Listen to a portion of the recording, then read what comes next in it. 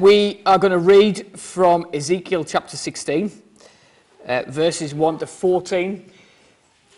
I think what's a strange thing to start with, maybe, when you read the title of the chapter or the little heading that's been put in to the NIV, but it'll make sense when we think about later on in Ephesians chapter 5 how Christ treats the church. So we're going to read Ezekiel 16, verses 1 to 14. It says this: "The word of the Lord came to me, Son of man, confront Jerusalem with her detestable practices and say, this is what the sovereign Lord says to Jerusalem. Your ancestry and your birth were in the land of the Canaanites. Your father was an Amorite and your mother a Hittite. On the day you were born, your cord was not cut, nor were you washed with water to make you clean, nor were you rubbed with salt or wrapped in cloths. No one looked on you with pity or had compassion enough to do any of these things for you. Rather, you were thrown out into the open field, for on the day you were born, you were despised. Then I passed by and saw you kicking about in your blood as you lay there in your blood. I said to you, live. I made you grow like a plant of the field. You grew and developed and entered puberty. Your breasts had formed and your hair had grown, yet you were stark naked. Later I passed by, and when I looked at you and saw that you were old enough for love, I spread the corner of my garment over you and covered your naked body. I gave you my solemn oath and entered into a covenant with you, declares the sovereign Lord, and you became mine. I bathed you with water and washed the blood from you and put ointments on you. I clothed you with an embroidered dress and put sandals of fine leather on you. I dressed you in fine linen and covered you with costly garments. I adorned you with jewelry.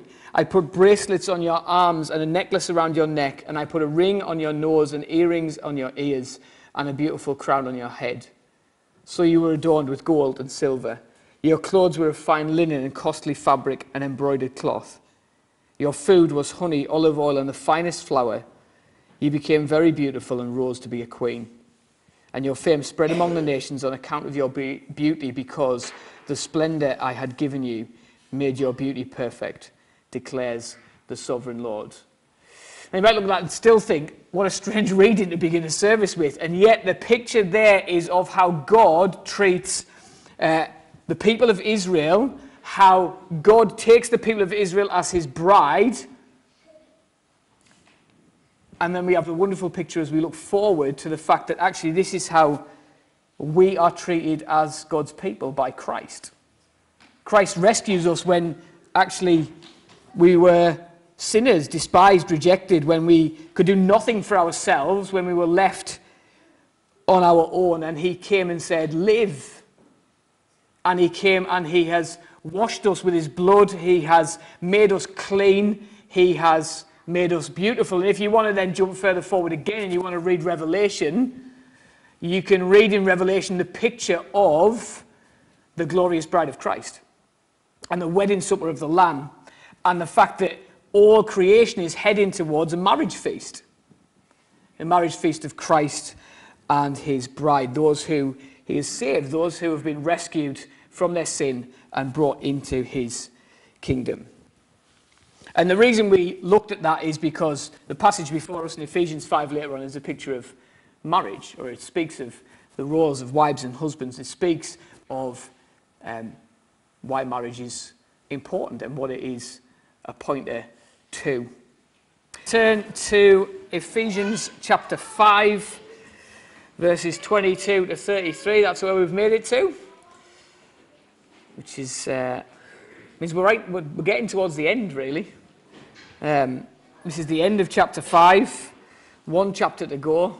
Plenty to get through in the last chapter too, but one chapter to go. Ephesians 5, we're going to read from verses 22 to 33. Wives, submit to your own husbands as you do to the Lord. For the husband is the head of the wife, as Christ is head of the church, his body, of which he is the Saviour.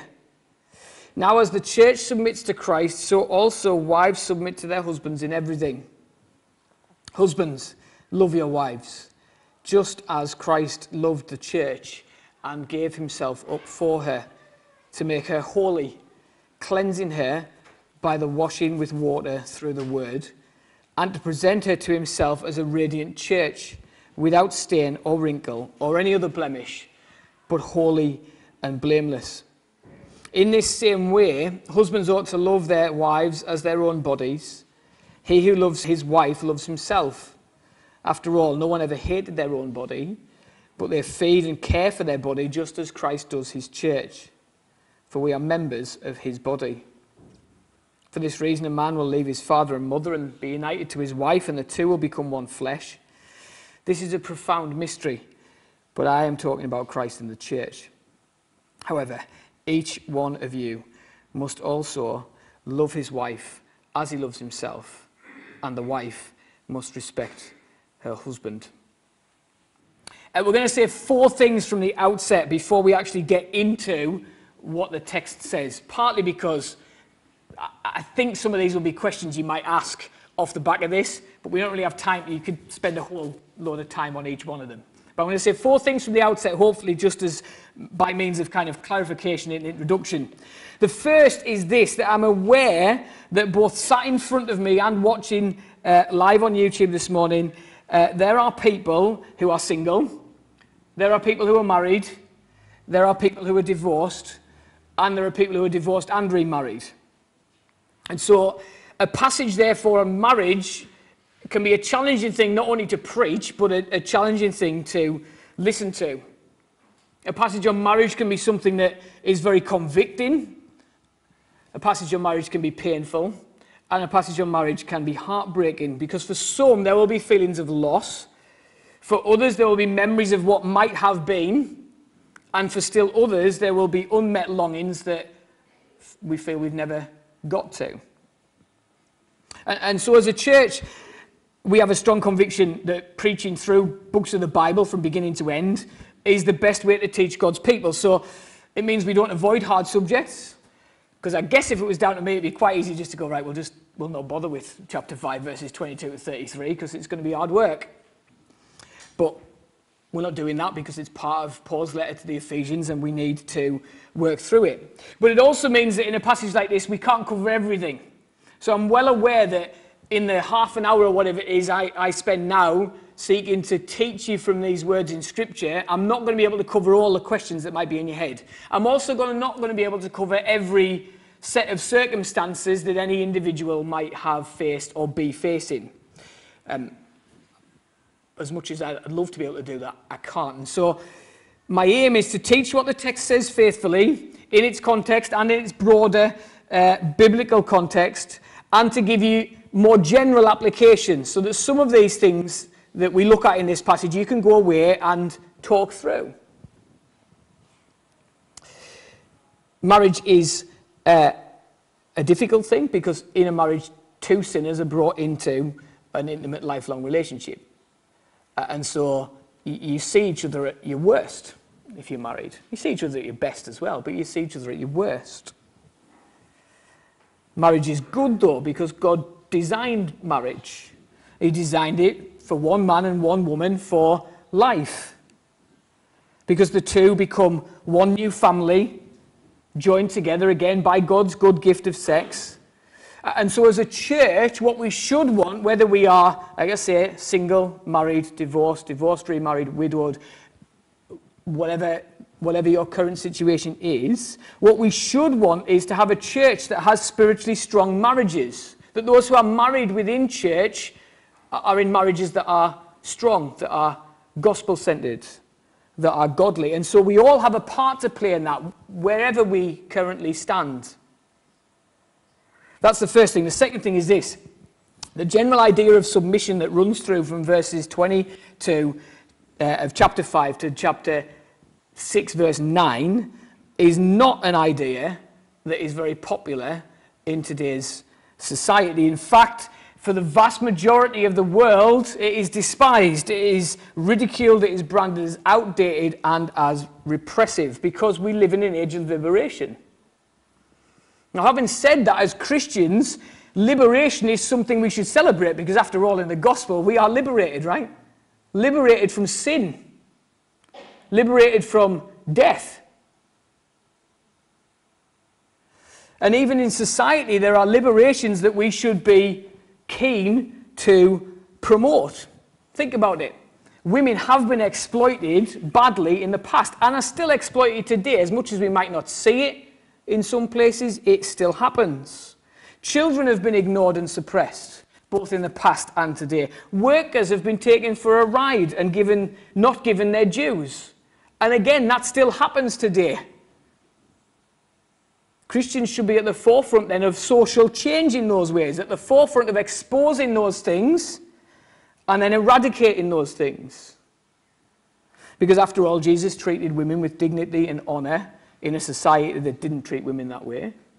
Jesus welcomed children to himself, even when his own disciples wanted to keep them at arm's length. And Jesus came and washed the disciples' feet, modelling that true greatness was actually about service and not status.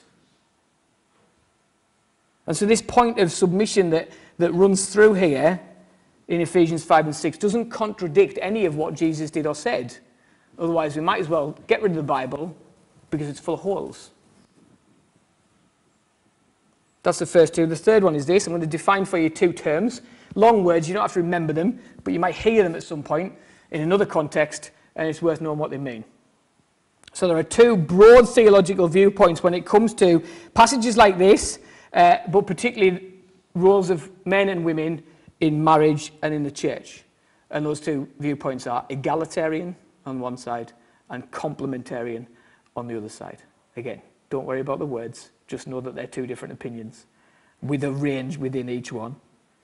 But roughly, egalitarians would say men and women are equal in every way and there is no distinction. Everything is flattened out, and any roles that there might have been basically don't exist. They're interchangeable. Very crudely put, okay? You could write reams on egalitarianism, but I've got 3 lines. Complementarianism, again, crudely put, is this. They would agree that men and women are equal, but they would say that there are distinct roles, that those roles are complementary. That's where that word comes from. There is equality, but difference. And that's where we'll stand today, or that's where I'm going to teach this passage from today. You can ask me more questions about that later. And fourth is this. And this, out of the 4 things that we were talking about before we get into the text, is the most important one, which is this. Really, this passage is all about the gospel. Really, this passage is all about Jesus, which shouldn't surprise us when we think about what's happened so far in 4.5 chapters of Ephesians. See, Jesus in this passage is the model for wives and husbands.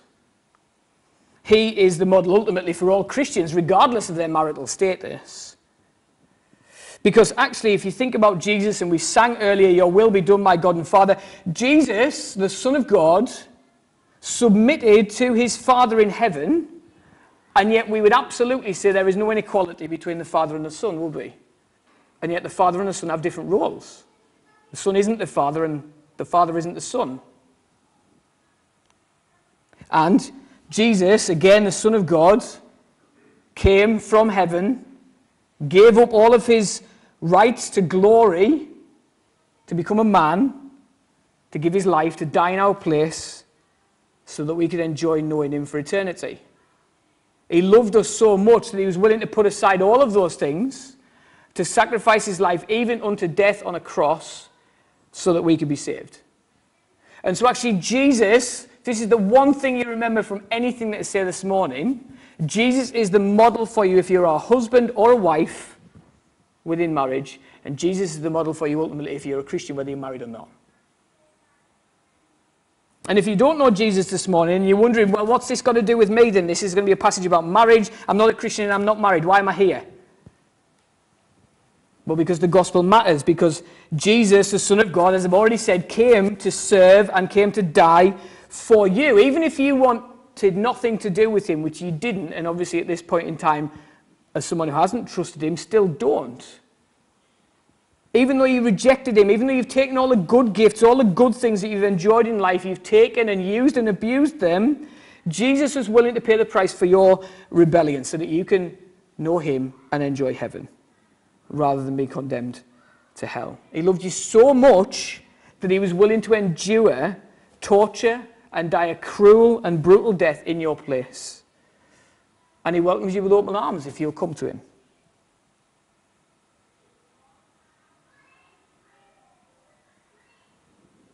Now let's see in these verses that it is Jesus' actions, Jesus' attitudes, Jesus' very heart that drives what these verses say. So verse 22 to 24 are addressed to wives. And it starts with wives submit. And like I said, submission is not a word that we like. Imagine even now sat there, there's probably some of you bristling, go on the defensive. Wives submit. Well, I'm not doing that. I'm not going to submit. In fact, I'm ready to fight rather than submit. But the Bible doesn't shy away from it, so we've got to deal with it. Now, what is absolutely clear here is that this submission is voluntary and not enforced. This is not a picture of a wife having her will broken. And the submission doesn't imply inferiority in any way. It doesn't make the wife a doormat. The Bible is very clear. Go back to Genesis chapter 1, verses 26 to 27. You find that God says, let us make mankind in our image, in our likeness, so that they may rule over the fish of the sea, the birds of the air, the livestock, and all the wild animals, over all the creatures that move along the ground. And so God created mankind in his own image. In the image of God, he created them. Male and female, he created them. So there is equality, right? Men and women created in the image of God. But then the letter to the Ephesians 2 has also made it very clear that there is equality in Christ. Because every human being who is saved and brought into God's family stands on an equal footing.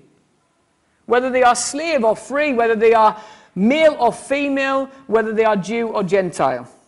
There is one new humanity. So this submission that Paul talks about here in verse 22 can't be and isn't about the wife being lesser in any way. This has to be about a difference in roles. And again, if you go back to the foundation in Genesis chapter 2, we find these words in Genesis 2, 18 and then 21 to 22.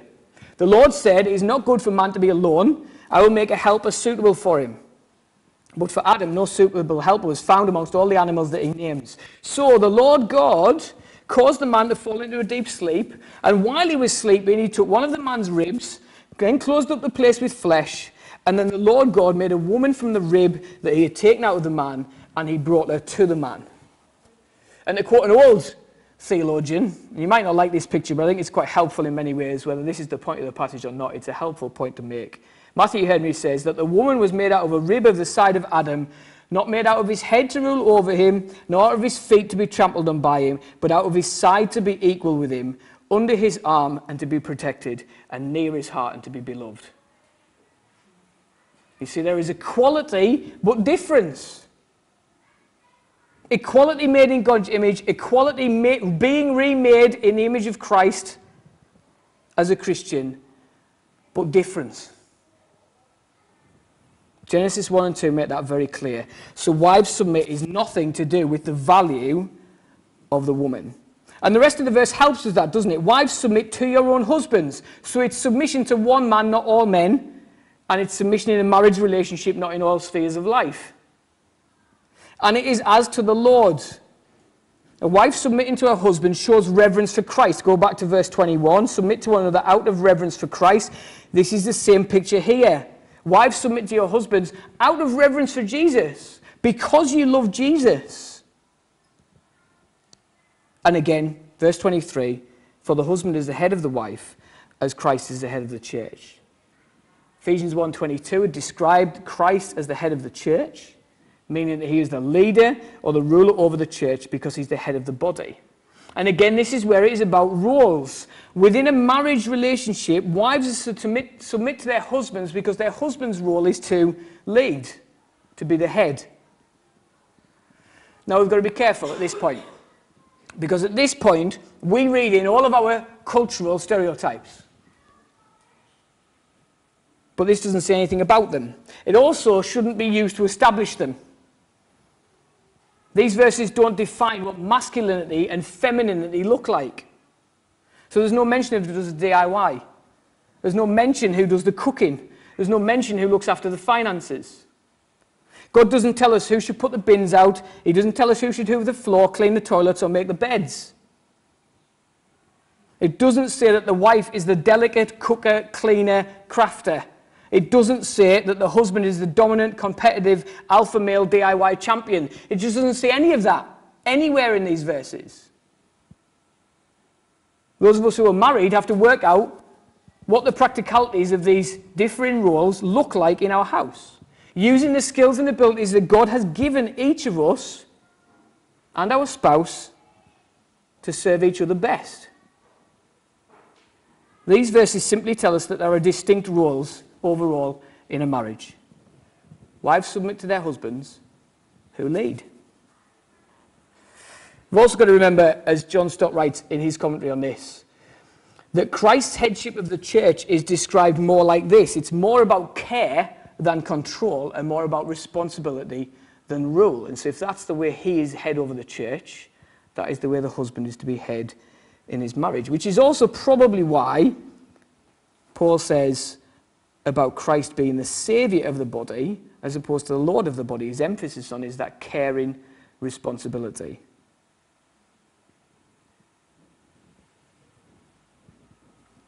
Wives, submit to your husbands as to the Lord in everything. Again, let's be clear, this doesn't stifle the wife's acting. This doesn't stifle the wife's thinking. She doesn't become a robot who simply carries out her husband's every command. This shouldn't restrict women, it should free them. Because the submission that this is talking about should actually make her flourish. Her husband should be seeking to enable her to be the best that she can be, the best that God has made her to be. Husbands and wives together under one head, ultimately Jesus Christ, need to function together as a team, not as two individuals under the same roof. So wives are called to honour their husbands as spiritual heads, not to nag his heads. Wives are called to pray for their husbands. But husbands, if our wives aren't thriving and growing and flourishing, then we aren't leading well. Now, having said all this, our sinfulness kicks back against it, doesn't it? In lots of different ways. As a wife, chances are your sinfulness will want to undermine your husband's leadership or take over from him. And potentially say, well, I need to take over because he's a bad leader. As single people, you might be sat there thinking, well, what does this matter to me? Well, actually, if you are single and you are looking to get married, if you would like to get married and you're hoping that God might be leading you there, the question is, are you prepared to live out the roles that Paul describes will need to be lived out? Are you looking for the right thing in a husband? See, character rather than a chiseled jawline matters more. Attitude rather than abs should be what you're looking for. Don't head into a marriage thinking you're going to change the guy after you've tied the knot, because that's not the point or the purpose of it. If you're married, ask this question: are there things you need to repent of? Wives, are there ways you've hindered your husband leading well? Are you committing to praying for him? Husbands, have you allowed your sinful nature to actually go, oh yeah, Paul's instructions are brilliant, I'll just take advantage of these? Or have you used them to excuse laziness? Or indulge in selfishness? Or allow yourself to be domineering? See, as a husband, I have to remember I am not Christ. I am to lead like Christ, but I am not Christ. So I cannot command, and I do not deserve, and should not expect unqualified obedience. That's not what Paul is saying here. Equally, if you're a single guy, where does this leave you? If you're a single guy preparing to be married, are you preparing yourself for what God calls you to be? How can you be working on Christ-like character now, so that if or when God leads you to marriage, you're heading in the right direction? If you are married, is there laziness or selfishness or overbearing attitudes and actions that we need to confess, particularly guys? And how as men can we pray better for our wives? How can we better work together to enable this submission to be what it should be, which is joyful rather than painful? And if divorce has been something in your past, Are these verses something you use to look back on and learn from? Rather than potentially looking back and being full of regret, are there things you can look back on and think, look, I need to repent of that, or I've repented of that, I've learned from that, I'll now live differently because of that. That's why I've submitted to your husbands, 22 to 24. You might be sat there going, but Matt, there's loads more you could say. Yeah, there is loads more I could say, but we ain't got time, sadly. Verses 25 to 28. Here's where those of us who are husbands, or looking to be husbands, are going to get a healthy smack around the head with the gospel, and then some medication from the gospel for the resulting headache. Look at the command to husbands. I think this is really important. Husbands, love. Right, we'll stop there. Husbands, love. Not husbands lead, not husbands rule. Husbands, love. And it's repeated 3 times. Verse 25, verse 28, and verse 33. See, I think the reason husbands are told to love repeatedly and not commanded to lead and not commanded to rule is because we struggle with it. We need to hear it repeatedly. Because our sinful tendency will be to use selfishness as a reason to excuse our behavior. To excuse our selfishness. We will use leadership to allow laziness. And we'll use headship to help ourselves. And so the call is to love, and then that love is defined. What kind of love is it? Not romantic love, not sentimental love, not slushiness. It is self-sacrificial, servant-hearted, humble love. Because it is love as Christ loved the church and gave himself up for her. So at the very center of that then is the gospel, right? This isn't simply an emotional or a physical response. This is a deliberate act of the will. Love here is a verb. It is in action. 1 John 4 verse 9 to 10. This is how God showed his love among us. He sent his one and only Son into the world that we might live through him. This is love. Not that we loved God, but that he loved us and sent his Son as an atoning sacrifice for our sins. And in the previous chapter, this is how we know what love is. Jesus Christ laid down his life for us. So husbands who are called here to love, that's the love he's talking about. No overbearing. All areas of married life are to be marked with self-sacrifice, self-giving love and forgiveness. Basically, husbands are commanded to put their wives first, to seek their wives' happiness over their own, and in doing so to find that real joy. And to do that, we've got to listen to our wives, to understand our wives, to know what her hopes are, what her fears are, what her joys are, what her sorrows are. Husbands are commanded to love because that defines the headship role. Love like this is servant-hearted. Love like this is for the good of the person receiving it. Look at how Paul then goes on to describe it even further. Husbands, love your wives, 25, just as Christ loved the church and gave himself up for her to make her holy, cleansing her by the washing with water through the word, and to present her to himself as a radiant church without stain or wrinkle or any other blemish, but holy and blameless. Christ's love for the church has a beautiful purpose. That's why we read Ezekiel earlier.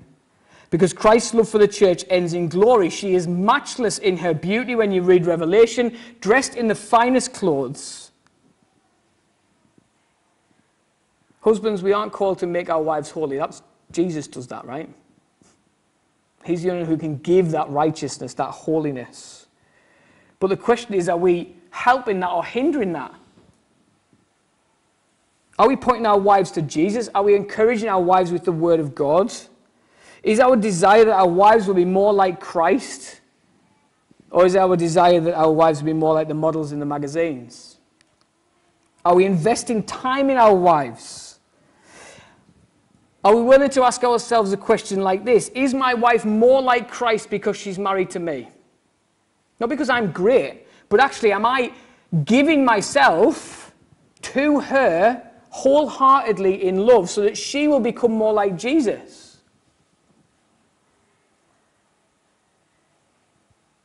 To lead like Jesus is to serve in love. So can you see how love and submission here actually end up being a beautiful dovetail together? Because we're both seeking to be like Jesus for each other. So the danger is that as men, we like reading this and going, great, we stop at the idea of being the head and think we've got it all sorted.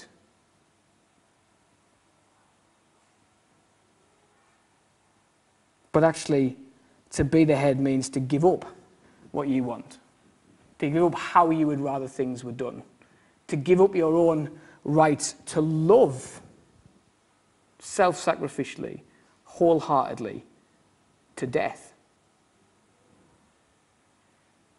And so men, we have to ask questions like this. Are we acting like teenagers? Are we glued to our phones, watching pornography, obsessed with computer games, and addicted to our hobbies? Because if we are, we need to grow up and start serving. If you're single and you're a man and you can't lead yourself spiritually, you're not going to be able to lead in a marriage spiritually either. In verse 28 and 29, you might read and think, well, it feels like a bit of a come down. We've just been thinking about this glorious love of Christ in the gospel, and now he talks about loving yourself. But the picture is all intertwined with the good news about Jesus, the command to love your neighbour, Jesus' own words in Matthew 7 to do unto others as he'd have them do to you, and the idea that man and woman together are united and become one flesh. And so this love of self and love of your wife as Christ loved the church kind of go hand in hand together. Picture Jesus caring for his own body, the church, nourishing and cherishing her. And then you get a picture of what he's talking about there. This is about tender love and care. And again, for men, see, our society values the macho, right? To be a man, you need to be macho. You need to be strong. You need to be into all these things. That's the way society speaks. And yet, the way Scripture would speak about strength would be in gentleness and in humility and in tenderness. But the world thinks that's weakness, and the Bible says it's strength. Are we doing that? Are we cultivating that and caring for lovingly and tenderly our wives? Paul then says, look, Christian marriage is a picture of the gospel. Verse 31, for this reason a man will leave his father and mother and be united to his wife, the two will become one flesh. This is a profound mystery, but I'm talking about Christ and the church. Marriage then should, and again we could have spent probably the whole sermon just thinking about this as an idea and a picture, that actually marriage should present to the world a beautiful picture of Christ and the church, or should point towards that relationship of Christ and the church. Our marriages are not going to be perfect.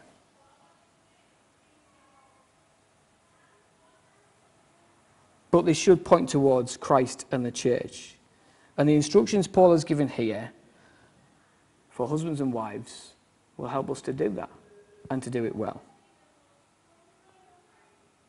Verse 33 then sits as a little bit of a summary. Husbands then are addressed first this time. Again, it's love. That was the third point of it, third time it's mentioned. Again, husbands, love your wives. Drum that into your head. Husbands, love your wives. And look at what that love is. Self-sacrifice, self-denial, selfless love. And wives, respect your husbands. We've said from the start, but not explicitly, but we're going to say it explicitly now, these two things aren't conditional on each other. They're supposed to mesh together and go hand in hand. It's not that the husband only loves if his wife submits. That would be insane. The idea is that these two things produce, in God's economy, a picture of the gospel. Now, there's a lot more that could be said, but hopefully Wednesday and house groups will be able to graciously talk through some of these things further together. But we should, in conclusion, hold a high view of marriage, because the Bible does. But as we hold a high view of marriage, we've got to make sure that in the way we talk about that, we talk positively then about singleness on the other hand. Because the Bible does. See, both marriage and singleness, again, Paul's words, are gifts from God. You've either got one or the other. And Paul actually says, look, my singleness has allowed me to serve the Lord in a way that wouldn't have been possible if I was married. And so that's a good thing. Not something to be wished away, but something to be used for God's glory. And marriage also shouldn't be presented, by holding marriage with a high view here, it shouldn't then be presented as the solution to people's problems. An ideal that every human being has to get married. Because that's just not the case. Marriage is good, God made it that way, but at one level, marriage is simply another relationship where love needs to be lived out. And in the marriage relationship, because we are sinful people living in a sinful world, it will mean working through pain and suffering. It will mean trying and failing. It will mean needing to experience grace and forgiveness over and over again. Because marriage isn't all hearts and flowers, hugs and kisses, romance and fun, like Valentine's Day might suggest. We won't always feel in love, but we're always called to love. And so husbands are called to love their wives as Christ loved the church, and wives are called to submit to their husbands as unto the Lord, which in very simple terms means both are called to self-sacrifice. Both are called to be like Jesus.